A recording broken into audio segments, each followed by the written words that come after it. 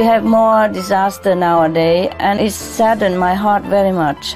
I'm keep trying to tell everyone to minimize it. From individual standpoint, just stay away from animal products, plant trees, use sustainable energy. Actually, I hope that there is no disaster. I hope that the human decides right now to just stop all the unnecessary habit that they are living with and change into the better one, the more noble one, a noble lifestyle. Then we don't have to worry about the aftermath. The climate will change for the better. We will live on. We will still have the planet, and they become wiser and better, more virtuous, and more blessed.